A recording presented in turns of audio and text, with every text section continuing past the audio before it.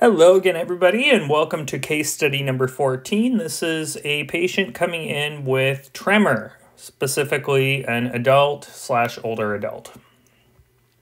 If you haven't had the chance yet, please consider subscribing to my Patreon. You can get there by clicking the link in the description of the video, which apparently has not been working for everyone, or you can do the fail-safe way of clicking on the I button in the upper right-hand corner. I really appreciate all the contributions I can get, and I thank all of you who have already signed up to donate. So in advance, thank you for your consideration. All right, we got a pretty long vignette here. We got a 45-year-old white guy coming into the clinic with his wife for a 7-month history of tremor. The patient says that it began in his right thumb, but it's now involving the entire right hand. He says that he's depressed about it because it's making it difficult for him to paint, which is one of his favorite hobbies. It's also difficult for him to button his shirt when he gets dressed. The tremor is worse when he is doing fine motor activities and when he's watching TV or laying down to sleep. It's better when he's playing tennis or jogging.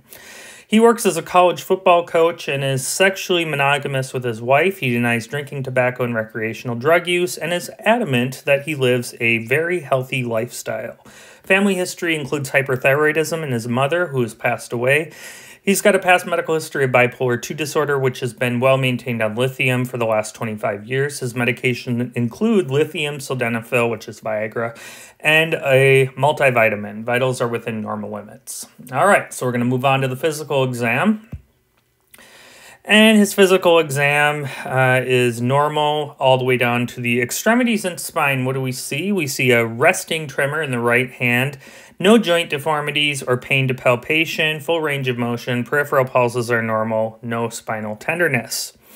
His neuro and psych exam show normal mental status, normal cranial nerve exam. There's rigidity on passive movement of the wrist, a progressive delay in speed during toe tapping and alternating pronation, supination of the hand. His voice is normal in volume and quality, and there's no slurring. So what is our differential? So we want to include the possibility of lithium toxicity. Lithium can cause tremor if your levels get too high, and we know he's on lithium. There's a possibility of Parkinson's disease, given the fact that he's having tremor. He's a little bit kind of getting up there middle age, so that is something that could happen at that age. Essential tremor. We'll see that his tremor doesn't really follow that pattern, but it's super, super common, so you got to consider that.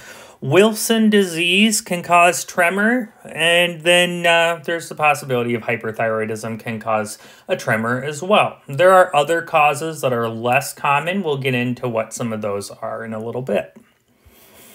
So what are we going to do for workup?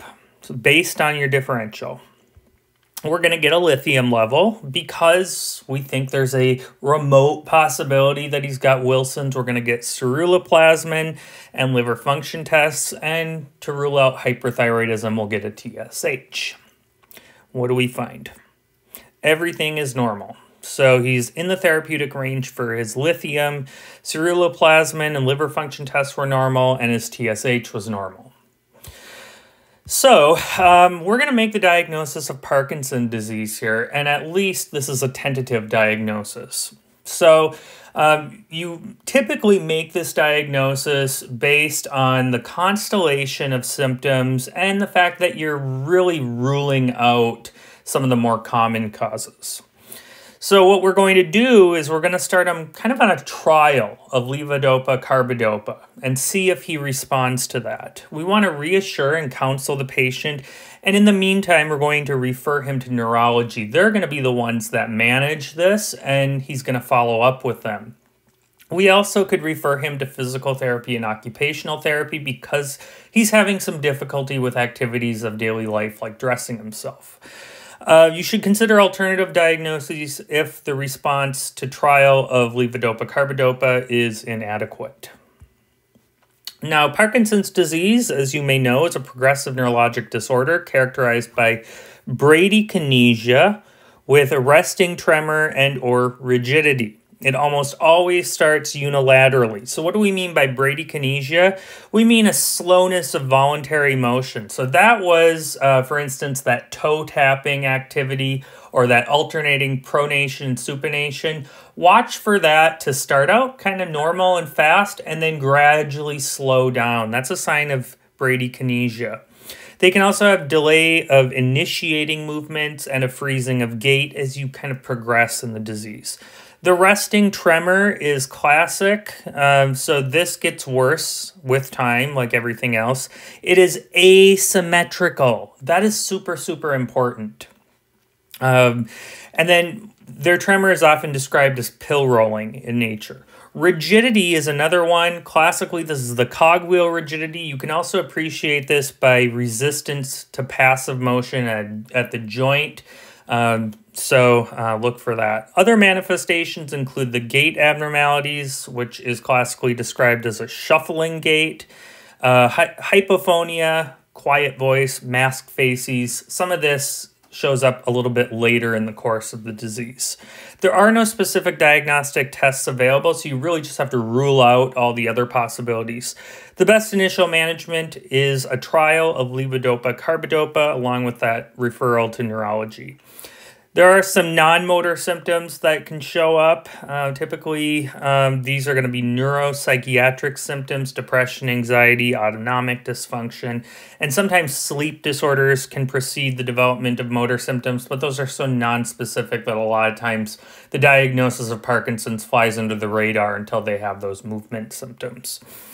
Now, if you do treat them with levodopa-carbidopa, remember that psychosis is a possibility. It comes up in almost half of patients.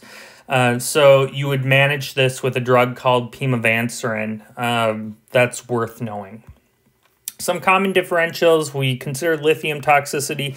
Usually this shows up with polyuria, polydipsia, can get confused with diabetes. Essential tremor, this happens in a lot of people. It's super, super common. I have it. So this is a symmetrical tremor, whereas Parkinson's can first show up as asymmetrical. Often it starts in younger adulthood.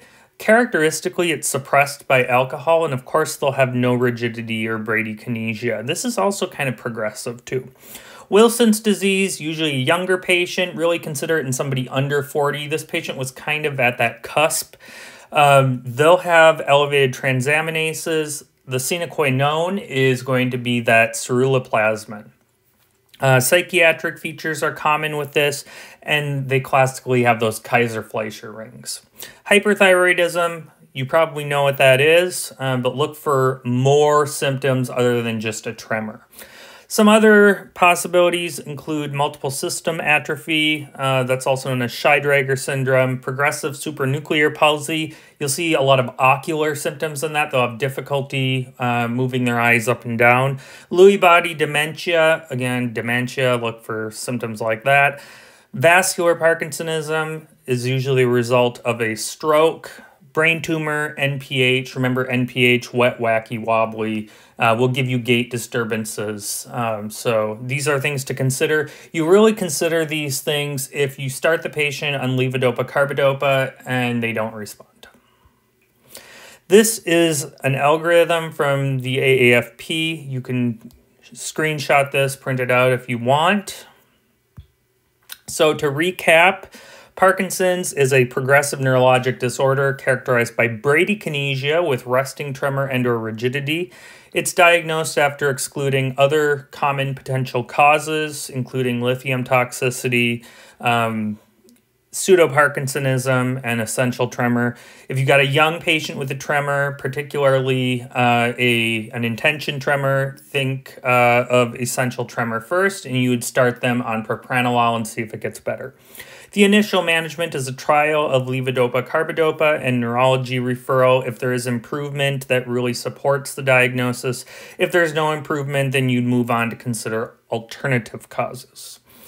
Remember that 40% of patients that are started on levodopa-carbidopa will develop psychosis, and you would manage this with pimavanserin.